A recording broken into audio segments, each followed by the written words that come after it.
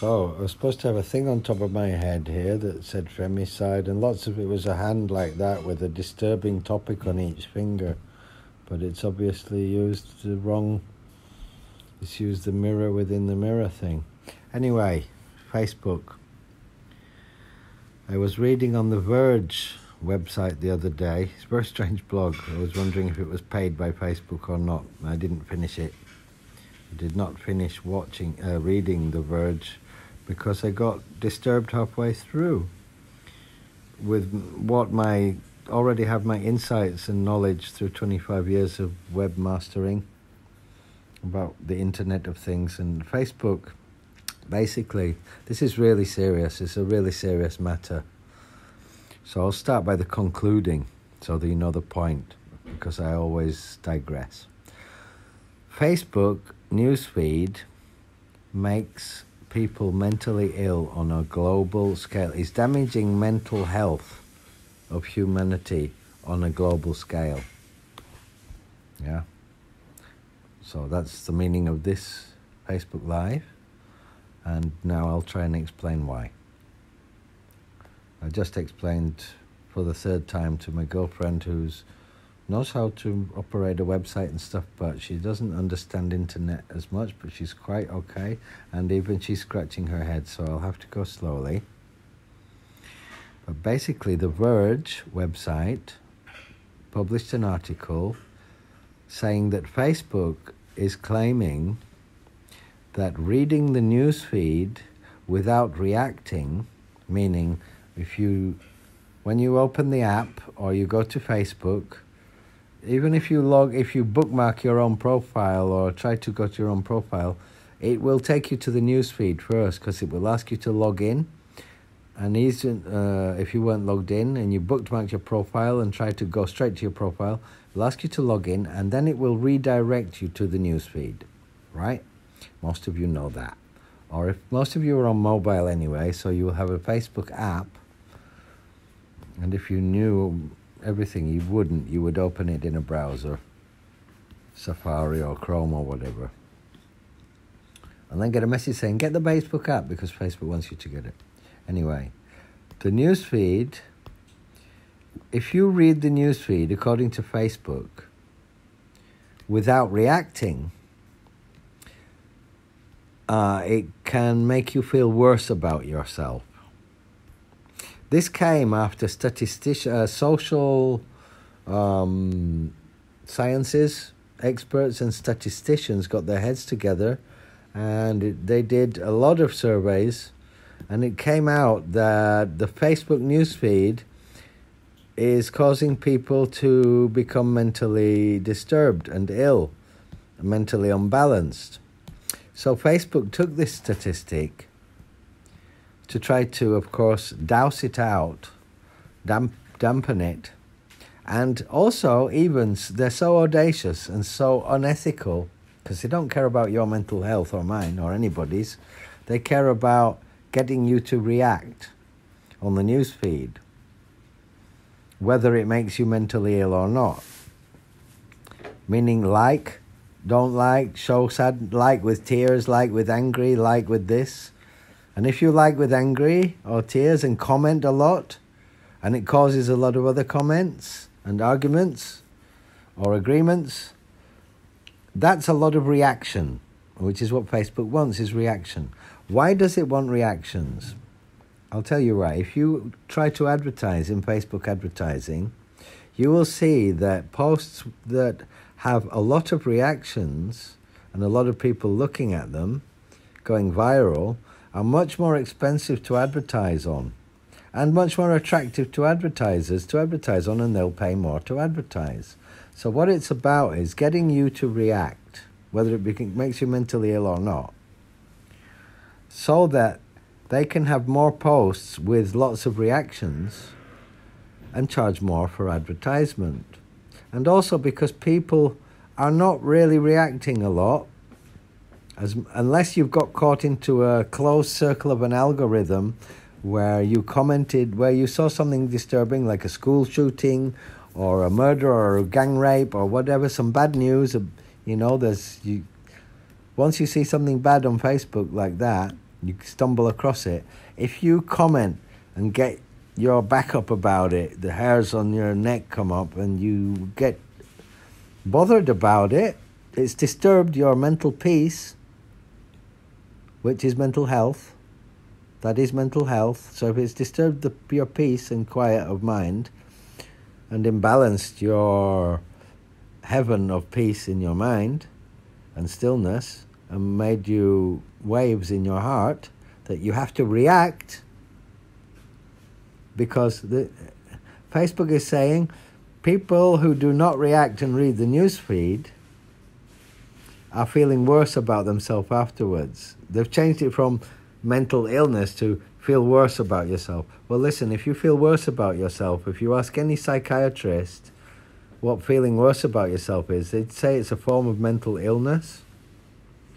So it's just not admitting that, yes, Facebook newsfeed, firstly, it can make you mentally ill. Even Facebook is saying that because they're saying if you read the newsfeed without reacting, it makes you feel worse about yourself. If you read without reacting, it makes you feel worse about yourself. So it makes you mentally ill. The thing is, if you think about what have you reacted to mostly, now some of you might be just reacting auspiciously, but I've seen some videos or posts that are disturbing and reacted. Whereas I've seen nice posts and flicked past and enjoyed, might have pressed like or not. I just read it. Usually I'll just flick past and read. Unless I see something disturbing that bothers me that I have a very high, strong opinion about, for better or worse, and that will cause me to react. So how come the thing that disturbs me and my mental health is the posts I react on and comment on? That's a reaction in Facebook's eyes. And I'm reacting because I'm mentally disturbed about it. But Facebook is saying, and they took a load of 100 people in Michigan, I believe it was, and sat them down and paid them to scroll through, read Facebook newsfeed, and forbade them to react, meaning forbid them to comment or like. Just read it, not allowed to react. And here's where the trick from Facebook came. So that when they'd finished the survey, they could say that from 100 people who read Facebook newsfeed for 10 minutes without reacting, felt worse about themselves afterwards. But Facebook forbade them to react. Because if they hadn't just said, look, read for 10 minutes, react if you want, or don't react if you don't want to, then the statistic would not have been forbidden to react, read for 10 minutes.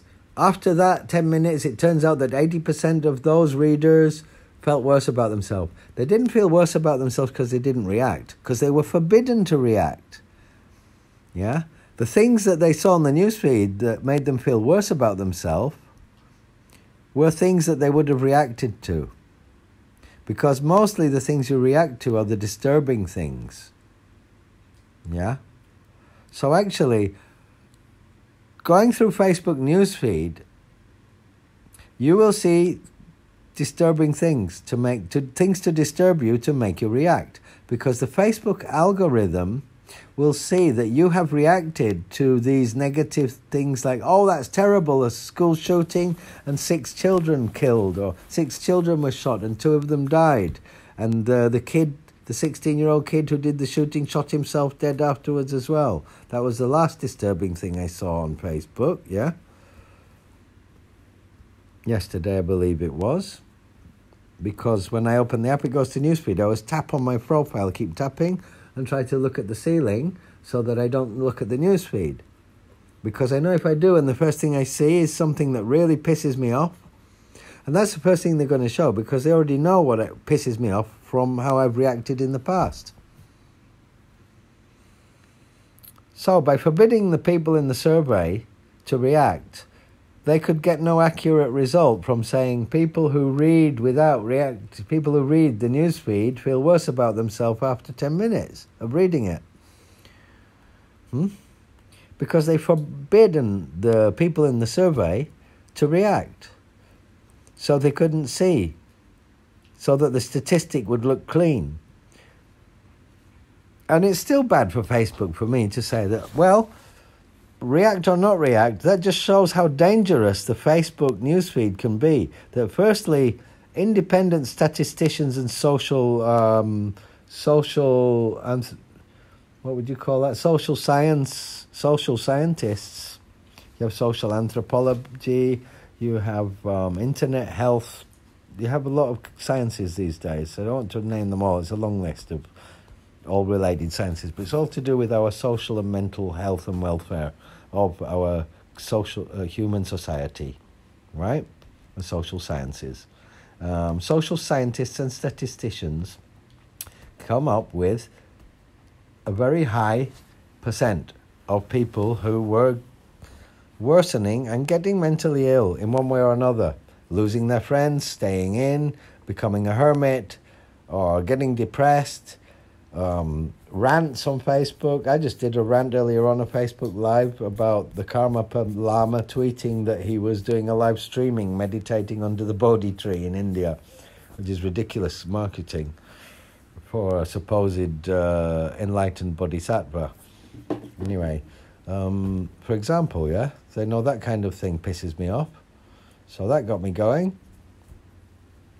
You know, Twitter knows that, so that's why they sent me that. Trying to get me to go react and comment on Twitter, but instead I did a Facebook Live about it. And the Facebook newsfeed I avoid, because every time I do go there to check if it's true or not, because I do sometimes, I get lost for 3 or 4 hours posting and sharing and going on a full campaign to try and expose or really, really pissed off about what I saw. And so actually Facebook algorithm deliberately tries to force feed you like a goose, like you feed a goose, with information, yeah, that will cause you to react. How true is this? Well, it depends on your mental health, how long you've been using Facebook, if you're addicted to the newsfeed. If you're a very placid person that just scrolls and reads, like my girlfriend, she never comments. And she's actually better than... I was a monk living in the cave, but she can scroll through all those horrible things and laugh at them and won't comment. She doesn't want to comment. She just completely stays separate. So it doesn't really damage her that much, apart from the fact that she's become addicted to watching senseless videos and gets only half the work done in the day. So it's damaging her work, but not her mental health. So you guys who are watching, I would say ask yourselves if what I'm saying is true.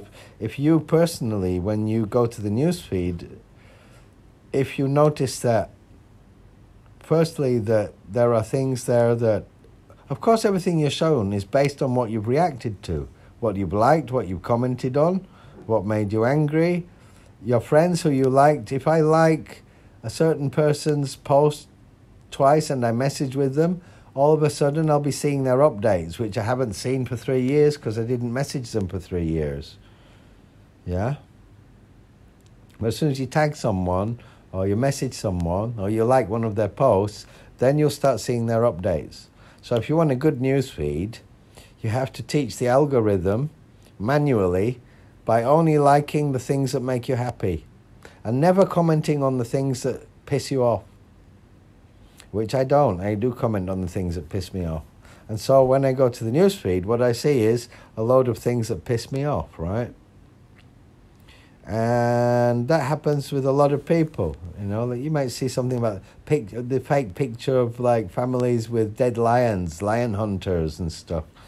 Or, ivory trade or whatever, human rights or child abuse or just something terrible, or just a video that some people think is funny but which you find is actually very sad, like these falls videos of people hurting themselves. I just go, poor little baby on a tricycle drives into the sidewalk, the bicycle flips over and the 2-year-old baby or 1.5-year-old baby falls flat on its face, forehead on the sidewalk, could have cracked it open and died. And it's in a funny video. I'm looking at it thinking, what's funny about that? Why do people laugh at a baby falling over and hitting its head on the sidewalk, for God's sake? It could have a concussion and break its skull or die. But people like to look at that, believe me, because they're already mentally ill. That's mental illness. It's evil, in fact, in my eyes. It really pisses me off. So that's all I see if I go to the newsfeed, stuff to piss me off.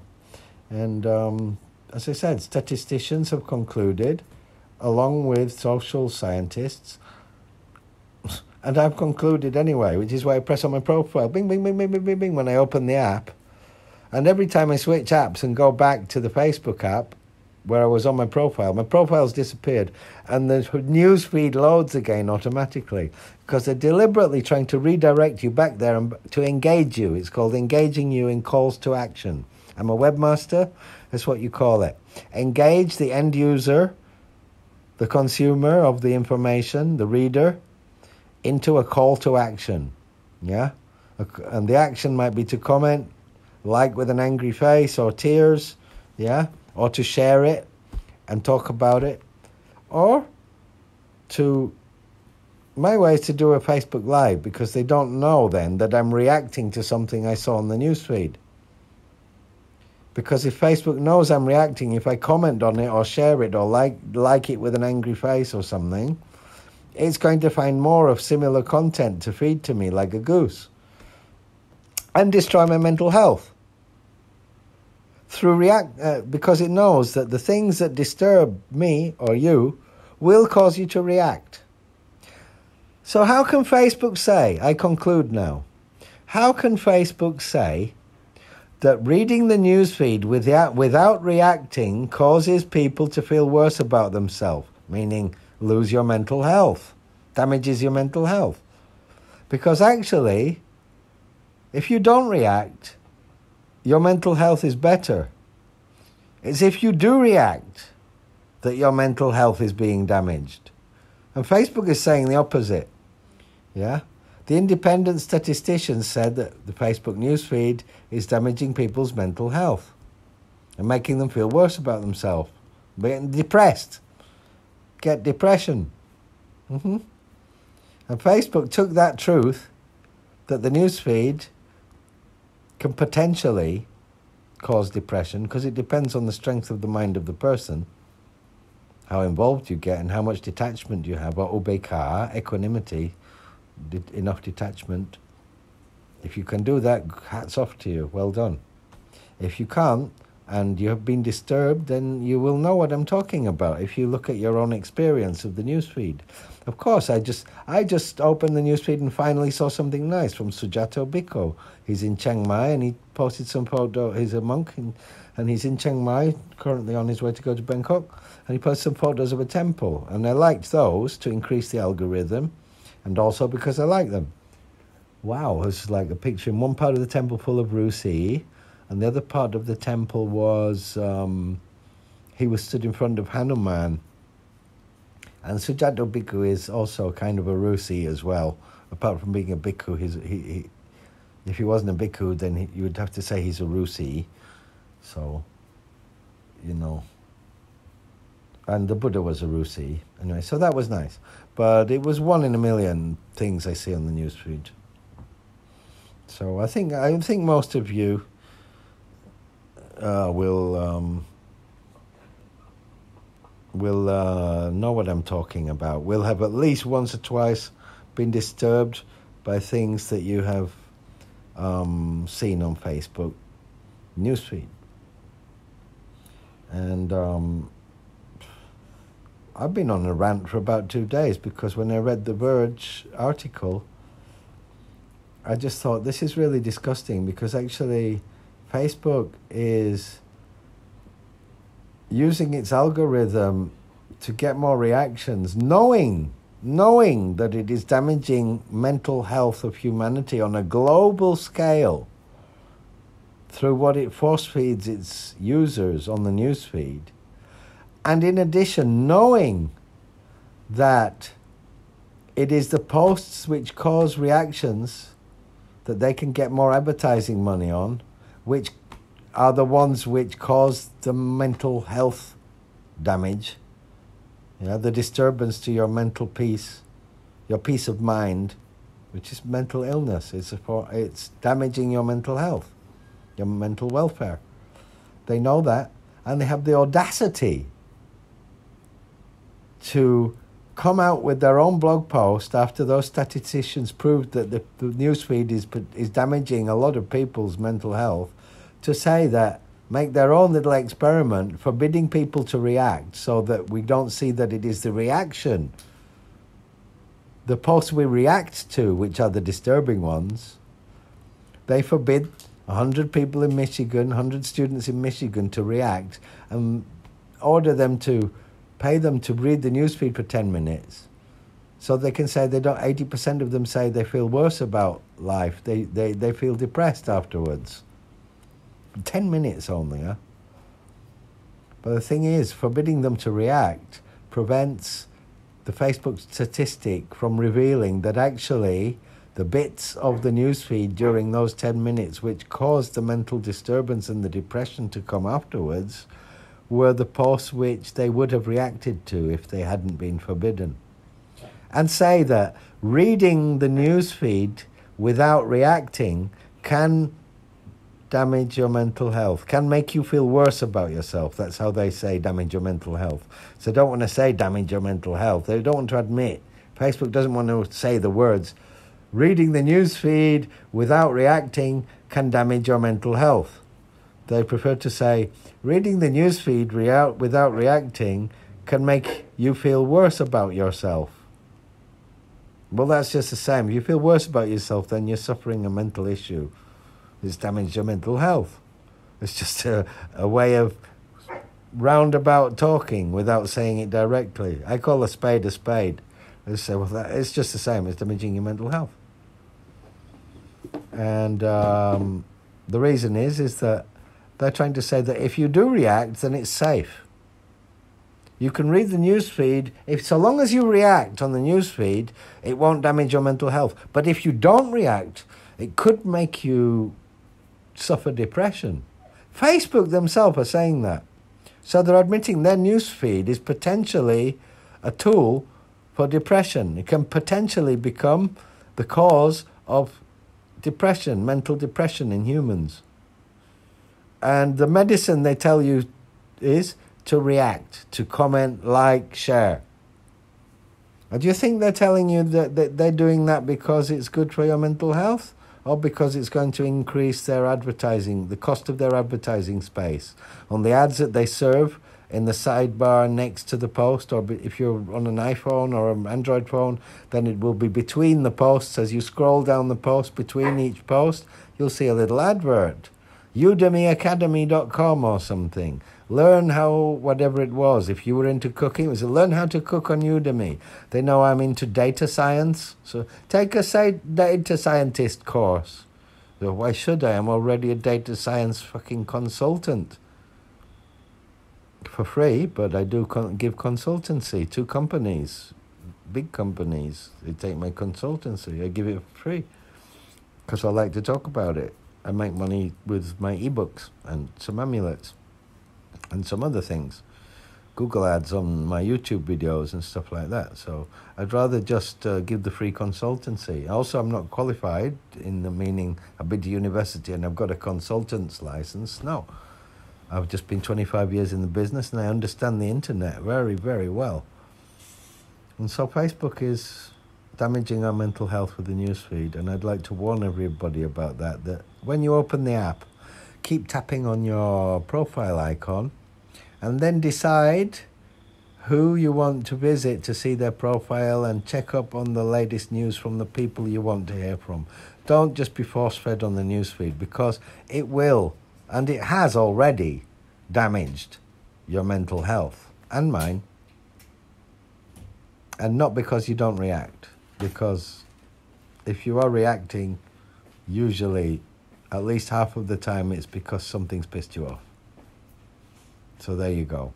Facebook are a bunch of deceivers. They know that reactions are related to people whose mental health is being disturbed from the newsfeed, and they're trying to promote more reaction on the newsfeed, which means at the cost of global mental health of humanity, they want to increase the price of their advertising space on the content that they feed to us like geese.